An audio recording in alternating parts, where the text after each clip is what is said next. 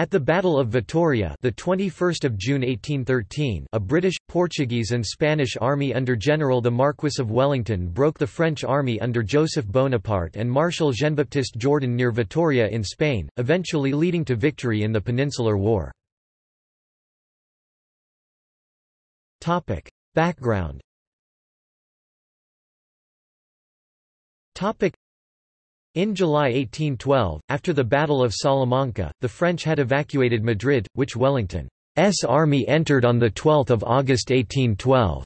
Deploying 3 divisions to guard its southern approaches, Wellington marched north with the rest of his army to lay siege to the fortress of Burgos, 140 miles (230 kilometers) away, but he had miscalculated the enemy's strength, and on 21 October he had to abandon the siege of Burgos and retreat.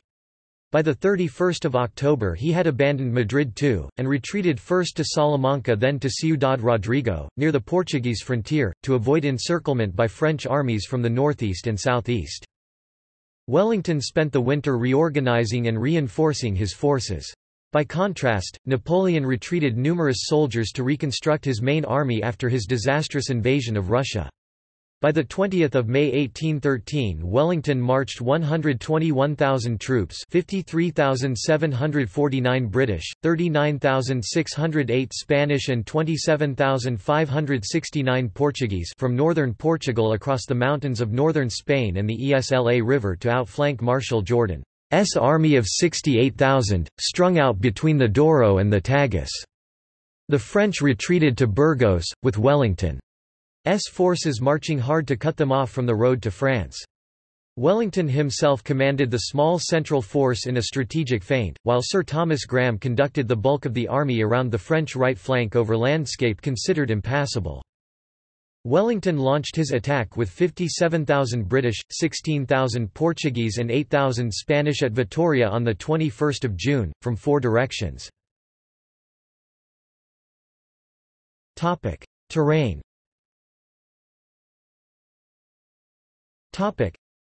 The battlefield centers on the Zadorra River, which runs from east to west. As the Zadorra runs west, it loops into a hairpin bend, finally swinging generally to the southwest. On the south of the battlefield are the heights of La Puebla. To the northwest is the mass of Monte Arato. Vitoria stands to the east, 2 miles 3 kilometers south of the Zadorra. 5 roads radiate from Vitoria, north to Bilbao, northeast to Salinas and Bayonne, east to Salvatierra, south to Logroño and west to Burgos on the south side of the Zadorra. Plans.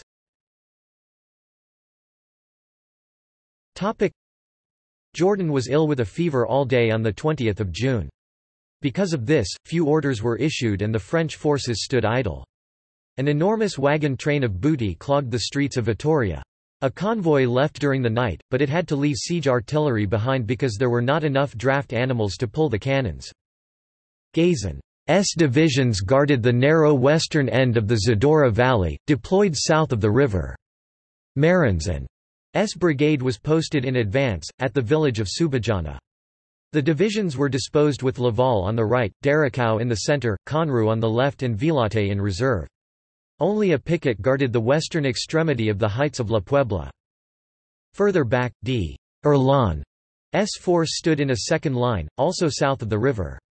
D'Armagnac's division deployed on the right and Caussan's on the left. D'Erlon failed to destroy 3 bridges near the river's hairpin bend and posted a Vy's weak cavalry division to guard them. Rail's men originally formed a third line, but Serrat's division was sent north of the river to guard the Bilbao road while Lamartiniere's division and the Spanish Royal Guard units held the river bank. Wellington directed Hill's 20,000-man right column to drive the French from the Zadorra defile on the south side of the river. While the French were preoccupied with Hill, Wellington's right-center column moved along the north bank of the river and crossed it near the hairpin bend behind the French right flank. Graham's 20,000-man left column was sent around the north side of Monte Arato. It drove down the Bilbao road, cutting off the bulk of the French army.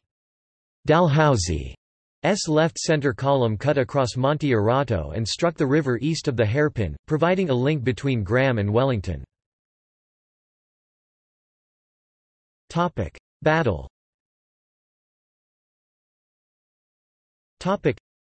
Wellington's plan split his army into 4 attacking columns, attacking the French defensive position from south, west and north, while the last column cut down across the French rear. Coming up the Burgos road, Hill sent Pablo Morillo's division to the right on a climb up the heights of La Puebla. Stuart's 2nd Division began deploying to the left in the narrow plain just south of the river.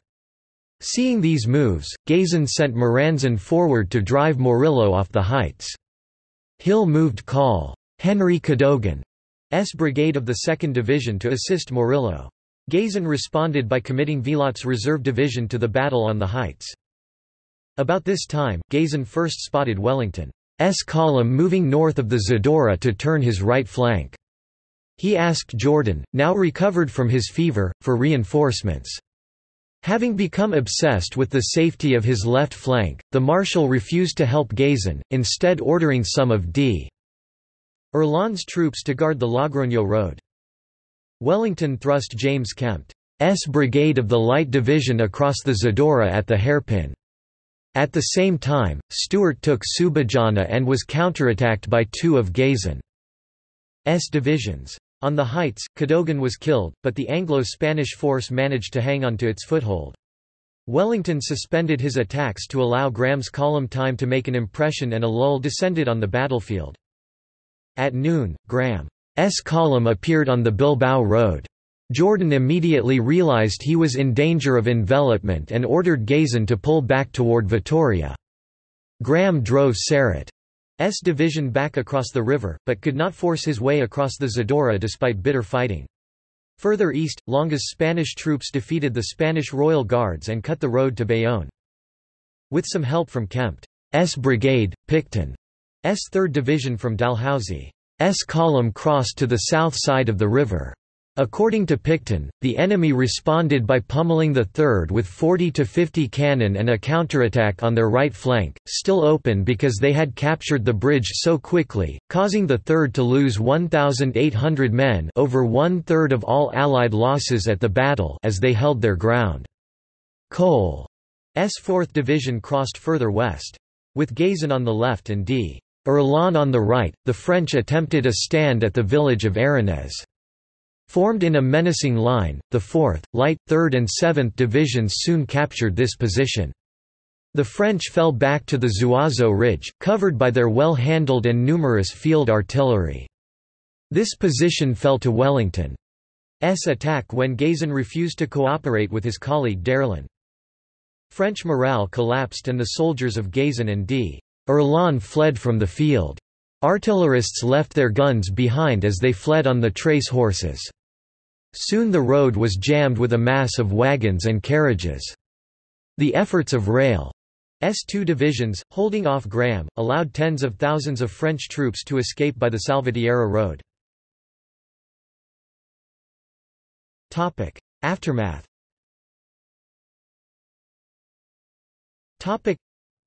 The Allied army lost about 5,000 men, with 3,675 British, 921 Portuguese and 562 Spanish casualties. French losses totaled at least 5,200 killed and wounded, plus 2,800 men and 151 cannon captured. By army, the losses were South 4,300, Centre 2,100 and Portugal 1,600. There were no casualty returns from the Royal Guard or the artillery. French losses were not higher for several reasons. First, the Allied army had already marched 20 miles (32 kilometers) that morning and was in no condition to pursue. Second, Rail's men valiantly held off Graham's column. Third, the valley by which the French retreated was narrow and well covered by the 3rd Hussar and the 15th Dragoon regiments acting as rearguard. Last, the French left their booty behind.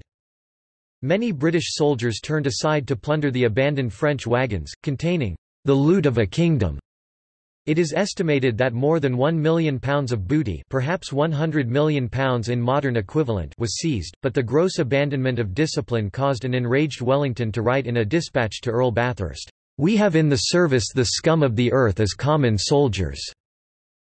The British general also vented his fury on a new cavalry regiment, writing, "The 18th Hussars are a disgrace to the name of soldier, in action as well as elsewhere, and I propose to draft their horses from them and send the men to England if I cannot get the better of them in any other manner." On 8 April 1814, the 18th redeemed their reputation in a gallant charge led by Lieutenant Colonel Sir Henry Murray at Croix d'Orade, shortly before the Battle of Toulouse. Order was soon restored, and by December, after detachments had seized San Sebastián and Pamplona, Wellington's army was encamped in France. The battle was the inspiration for Beethoven's Opus 91, often called the Battle Symphony or Wellington's Victory, which portrays the battle as musical drama. The climax of the movie The Firefly, starring Jeanette MacDonald, occurs with Wellington's attack on the French centre. The film used music from an opera of the same name by Rudolf Frimmel, but with a totally different plot. The battle and French rout also forms the climax to Bernard Cornwell's book Sharp's Honour. Reenactment of the Battle of Vitoria, staged on Armentia Fields, Vitoria-Gasteiz, the 22nd of June 2013, bicentenary of the battle. Topic Notes.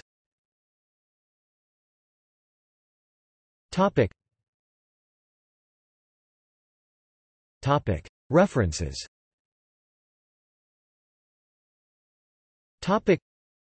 Gates, David 2002. The Spanish Ulcer, A History of the Peninsular War. London, Pimlico. ISBN 0-7126-9730-6. Glover, Michael 2001. The Peninsular War 1807–1814. London, Penguin. ISBN 0-141-39041-7. Smith, Digby 1998. The Napoleonic Wars Data Book. London, Greenhill. ISBN 1-85367-276-9. Wellington, Arthur Wellesley, Duke of 1838, The Dispatches of Field Marshal the Duke of Wellington, during his various campaigns in India, Denmark, Portugal, Spain, the Low Countries, and France, from 1799 to 1818 X. John Murray, retrieved 14 November 2007. Lipscomb, Nick 2010. The Peninsular War Atlas. Oxford, Osprey. ISBN 1-84908-364-9. Further reading.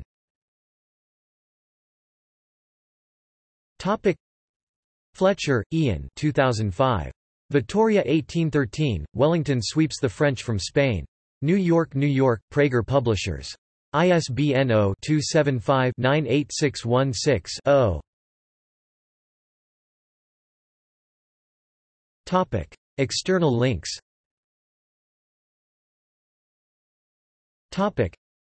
The Cruel War in Spain, Armies, Battles, Skirmishes